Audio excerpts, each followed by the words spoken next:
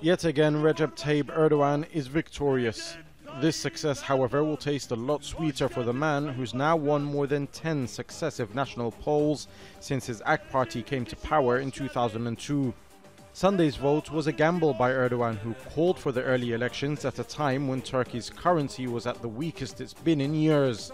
But it seems to have paid off for the man whose name has now become almost synonymous with that of his country. Addressing his supporters, Erdogan described Sunday as a victory for all of Turkey. The winners of this election are the 81 million Turkish citizens of this country. Each and every one is a winner in this election. Everybody exercised their rights by going to the ballot boxes and casting their votes. And I want to thank everybody. You are writing history. Going into the vote, it seemed that a galvanized opposition could prevent Erdogan from winning in the first round, forcing a runoff that could possibly pose a bigger threat to his quest to become the first president under the new constitution. The main contender, Muharrem İnce of the CHP, had tried to garner support from all sections of society.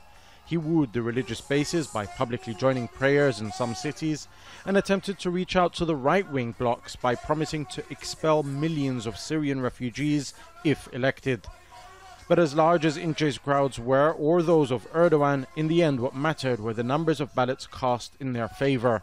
Turks, who have a proud tradition of high voter turnout, did not disappoint.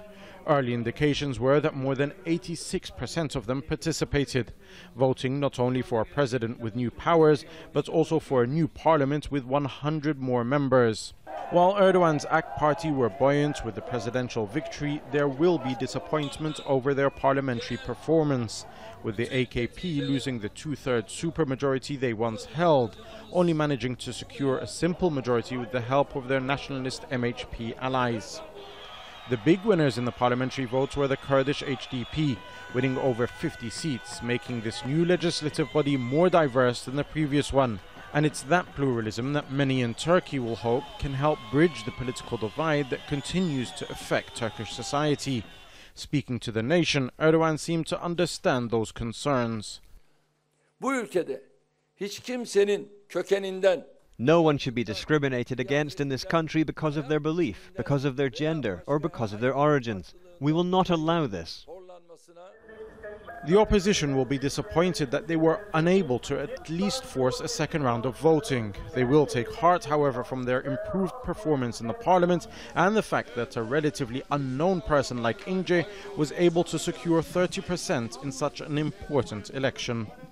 With this victory, Erdogan has not only proven once again that he is the single most popular politician in Turkey today, but by becoming the first ever executive president, he has now arguably equaled or possibly even surpassed the founder of modern-day Turkey, Mustafa Kemal Atatürk, as the most significant figure in this country's recent history. Now, what he does with this new mandate will be telling as Turks look to him to solve their political, economic and social problems. Jamal, Elshayyal, Jazeera, Ankara.